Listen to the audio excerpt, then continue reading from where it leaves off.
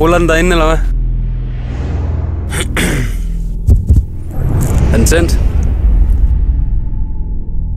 Det hele startede med, at jeg gerne ville have et nyt surfboard. Men jeg havde ikke rigtig råd. Og så fandt jeg ud af, at hvis jeg købte materialerne, så kunne det lige lade sig gøre. Så jeg spurgte min far til råds. Han plejede at shape windsurfboards tilbage i 80'erne. Og han sagde, at det er mega giftigt og totalt besværligt. Det er verdens dårligste idé. Men det stoppede mig ikke. Mit navn er Mathias. Og sammen med min bror Simon og vores ven Bo har vi startet surfmærket O'Dawn.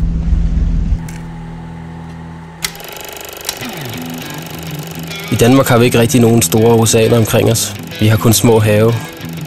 Og det er næsten altid lortevejr, og det regner, og det er pissekoldt. Og der kommer næsten kun bølger, hvis det blæser rigtig meget. Og det giver selvfølgelig en masse udfordringer i forhold til temperatur og så videre. Så selve det at starte et dansk surfmærke er måske ikke verdens bedste idé.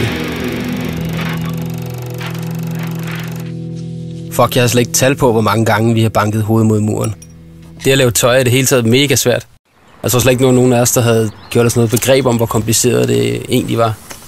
Bare det at vide, hvad man skal kigge efter, både rent konstruktionsmæssigt og hvad en god meter var, men også hvad man kan og hvad man ikke kan. Det har været en sindssygt lang proces at lære. Jeg tror, det bunder i, at vi elsker at lave ting med vores hænder. Og det der med at lave surfboards, design tøj, er den perfekte måde at have med surfing at gøre på, når der ikke er nogen bølger.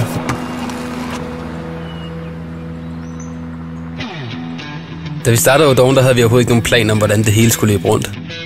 Vi havde ikke nogen businessplan, og nede i banken, der grinte de nærmest af os, når vi ville åbne en bankkonto. Så vi har måttet gøre alting selv. Alt lige fra at lave hjemmeside og kundemøder og pakke kasser og alting.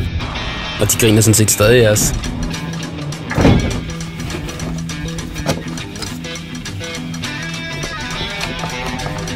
Nogle gange kan det godt være svært at skelne mellem, hvornår man er på arbejde og hvornår man har fri, når det hele handler om surf. Jeg tror faktisk, jeg havde mere tid i vandet, da jeg havde et 9-4 job. Der er det tit, hvor jeg ønsker, at jeg bare kunne holde fri og bare hygge mig med mit barn og min kæreste, og ikke have alle de bekymringer, der følger med.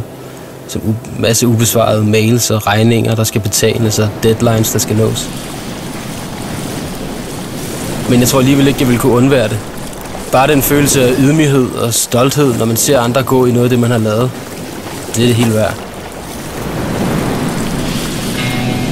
Vi startede i 2011, og selvom det måske på papiret lød som verdens dårligste idé, så ligger vi nu i 60 butikker verden over.